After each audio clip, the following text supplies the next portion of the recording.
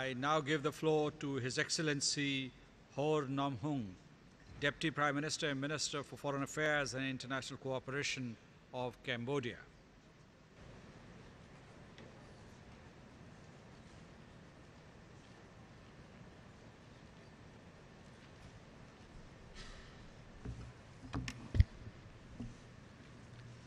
Mr. President, Excellencies, ladies and gentlemen, at the outset, allow me to warmly congratulate His Excellency Sam Kutesa of the Republic of Uganda for his election as President of the 69th session of the United Nations General Assembly.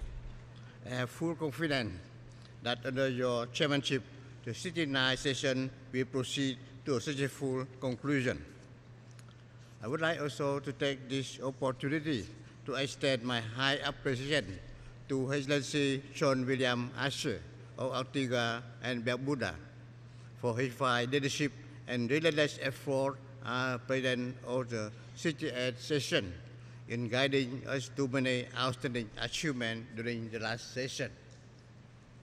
Mr. President, in many ways, our world in which we are living is at a critical juncture, and the current picture is rather bleak.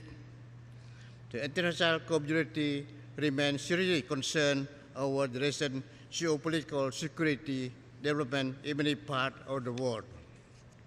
The self-declared Islamic State in Iraq and Syria and their horrendous crime and menacing peace, security, and stability in this country, which have already been seriously hit by armed conflict and acts of violence. In Syria, the continued armed hostility have caused not only death of thousands of innocent people and children, but also millions of refugees. In Africa, some countries have also suffered by armed conflict and violence, which have given rise to danger for peace and stability in this part of the world. All these armed conflict and crime are threatening peace, stability, and human security, not only in this region, but also the world at large. To contribute to the peace process in the Middle East and Africa, Cambodia has participated actively in the United Nations peacekeeping operation. We have dispatched up to now more than 2,000 peacekeepers to Lebanon, Mali, and South Sudan. In November of this year, Cambodia will deploy another detachment of 216 key peacekeepers to Central African Republic to the United Nations Multidimensional Integrated Stabilization Mission, MINUSCA. While extremism is threatening the world peace and security, the speed of epidemic infection of Ebola in Africa has also become one of the worst threats to the world today. It is of critical importance that the international community should make concerted effort to address this global challenge in an effective and timely manner. With regard to the hostility between Palestine and Israel, despite the fragile ceasefire recently concluded, it remains a serious concern. We call on all parties to make effort to the resumption of meaningful peace talk in order to find a viable political solution of two states living peacefully side by side. Cambodia believes that this is the only path to put definitively an end to this long conflict between Palestine and Israel. The situation in the eastern part of Europe, in spite of the delicate ceasefire, still remains worrisome, and its application could revert to Cold War.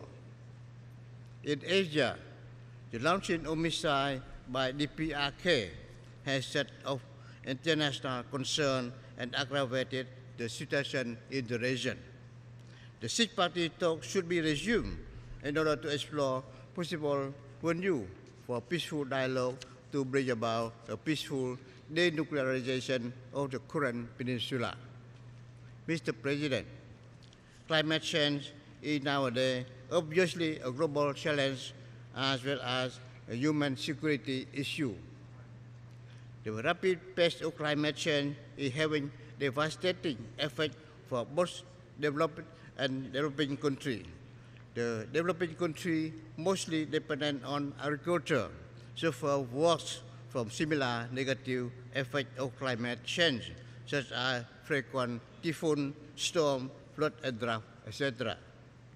For instance, in 2013, heavy moon caused extensive flood across Cambodia, claiming 168 lives, causing $1 billion of damage and affected 1.8 billion people. Even this year, 12 provinces of Cambodia, among the 25 provinces and cities, have suffered by flood, killing 45 people and affected almost 100,000 families.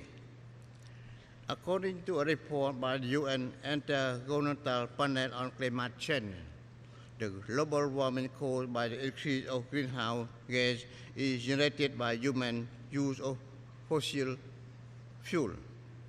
There is no doubt that industrialized countries which consume most of the world's fossil fuel emit the largest amount of greenhouse gas, where the developing countries which produce little of such gases become the main victim of the climate change.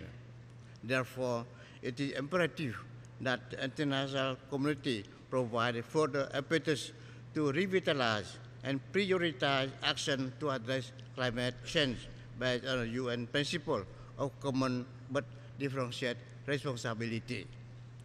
Having this concept in mind, while uploading the fruitful outcome of the recent UN Climate Change Summit held on 23rd September this year here in New York, Cambodia look forward. We hope that the 24th Conference of Parties on Climate Change, COP21, to be held in Paris in December next year, could bring about concrete measures to reach a new global agreement with legal force applicable to all parties under the United Nations Framework Conference on Climate Change. In line with the United Nations principle for sustainable development and to mitigate the threat of climate change, Cambodia has adopted the National Strategic Plan on Green Development for 2013-2030, which aims at achieving economic and social development in a sustainable manner, while at the same time protecting the environment through the efficient use of raw material and natural resources, green development, and green preservation. Cambodia has adopted as well several legal instruments for the green growth development, including the Memorandum of Understanding on Green Growth Cooperation between Cambodia and South Korea Global Green Growth Institute and the National Council of Green Growth. Southeast Asia, which is highly vulnerable to the adverse impact of the climate change, has established the ASEAN Climate Change Initiative in 2009 as a consultative body to further increase the region's capacity in both mitigation and adaptation efforts. As a member of ASEAN, Cambodia fully engaged in the implementation of this ASEAN initiative through the ASEAN Working Group on Climate Change and the ASEAN Action Plan on Joint Response to Climate Change, with a goal to enhancing closer and deeper regional and international cooperation on climate change. Mr. President, next year will mark the deadline of the Millennium Development Goal, MDG, where some MDG targets have been achieved. We have to acknowledge that much more effort are needed to reach the set of the goal of MDG. Our progress has been uneven and insufficient. Many developing countries did not attain their MDG primarily due to unfulfilled commitment, lack of resources, insufficient dedication, and food insecurity. The situation was further aggravated by the financial uncertainty in the developed country, which have an effect on their commitment to ODA. Therefore, bolder and more focused global efforts are needed as we approach the final year to realize MDG. With the aim of realizing MDG, Cambodia has adopted our own development target known as Cambodia MDG, which are incorporated comprehensively in our National Strategic Development Plan 2014-2018. As a result, substantial progress has been achieved, positioning Cambodia to meet some goal of the MDG by the end of 2015. Cambodia target in reducing poverty rate to 19.5% by 2015 has already been achieved ahead of schedule, as the national poverty rate has already reached 19% in 2013. As a result, Cambodia received a UN award for halving hunger before the deadline. In combating HIV/AIDS, Cambodia has made great strides by progressively reducing HIV/AIDS prevalence to 0.6% in 2013. To achieve this indicator, the Cambodian government has further adopted a policy of getting to zero new infection, zero AIDS-related death, and zero discrimination by 2020. In addition to tracking Cambodia MDG achievement, the Royal Government of Cambodia has put forth a Cambodia MDG acceleration framework with approach to accelerate the progress of the MDG and other human development goals. This framework could provide the essential input for the implementation of our National Strategic Development Plan to complete the remaining MDG, as we are to set the target for the preparation of the post-2015 development agenda. Cambodia shares the view expressed by the high-level panel of eminent persons in their report to be adopted during this 69th session, that a new development agenda should carry forward the spirit of the Millennium Declaration and the best of the MDG with a practical focus on poverty, hunger, water, sanitation, education, and healthcare. Cambodia is of the view that the post-2015 development agenda should be realistic and build upon the lesson learned from the difficulty of the realization of the MDG, in particular to ensure that any process toward a broader development objective should be truly balanced and comprehensive.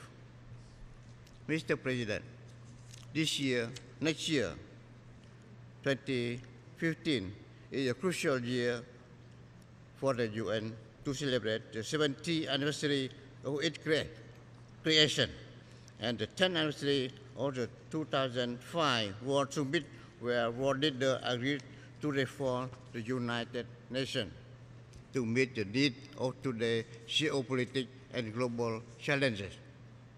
To this end, the General Assembly should be more empowered so that it can play a leading role to strengthen a wider UN system.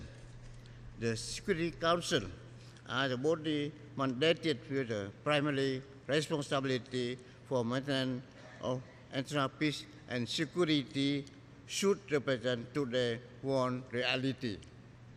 In sum, we think that a more equitable representation in the UN organ would reflect the need to cope with the global challenges.